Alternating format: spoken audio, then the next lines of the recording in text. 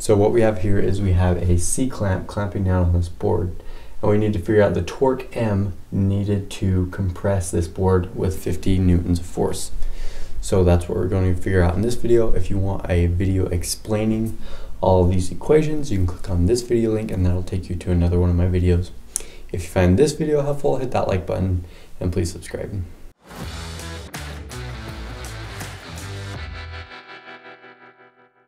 So the first thing we need to do is we need to figure out which one of these equations we need to use.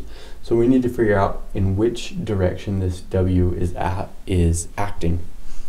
So we know that there needs to be compression force of 50 newtons on this board. So this board is going to be pushing back with a force of 50 newtons. And then the impending motion for this screw, which is part of the clamp, is going to be downward so it can compress this board. So that means that W, which is the compression force, is going to be in the opposite direction of impending motion. So we are going to be using this equation. So the first thing we need to do is we need to solve for, or I guess the next thing we need to do is we need to solve for phi and theta.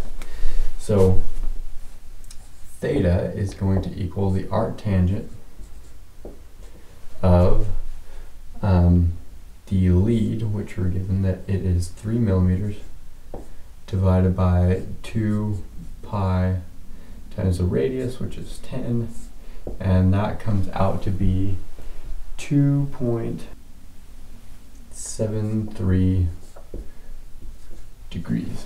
And then phi is the arctangent of the coefficient of static friction, which is 0.35. And calculating that, you end up getting that is 19.3 or 0.29.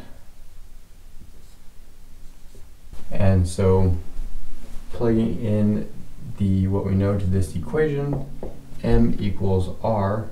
Now, in order to get our answer in Newton meters, we'll need to change R into meters, which ends up being 0.01 meters, then multiply by W, which is 50 because that is the compression force needed.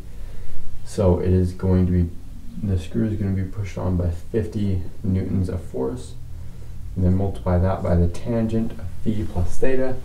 Add those together and you get that's 22.02 degrees.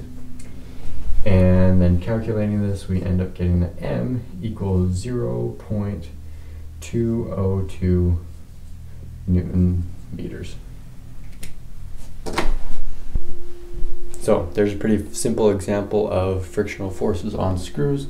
And if you found this video helpful, hit that like button. If you have any questions or comments, leave them down in the comments and I will reply to them. Down in the description, I've got some links to Teespring and Amazon where you can buy some merch from student engineering, and buying that helps me out a lot. So if you're new to this channel, my name is Preston Palmer, student engineering, and my goal is to help other engineering students like me better understand engineering. So if you found this video helpful, hit that like button and please subscribe.